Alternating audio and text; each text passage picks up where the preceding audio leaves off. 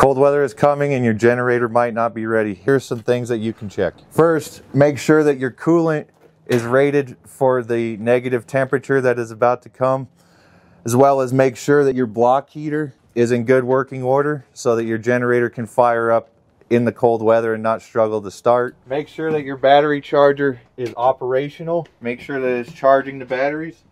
Make sure all of your battery connections at your starters are tight and connected properly. Make sure that your air filters are clean and ready to go. It's a good thing to check periodically as well, that you make sure if you have a greasable bearing in your gen end that you do grease that and use the correct grease. It is also a good thing to check to make sure that your leads at your breaker and in the gen end itself are tight. Make sure that you change your oil filters every 250 hours as well as your fuel filters. It's also a good idea to get your unit load bank tested every 6 months. If you need help with that, you can contact our licensed technicians at Generator Source.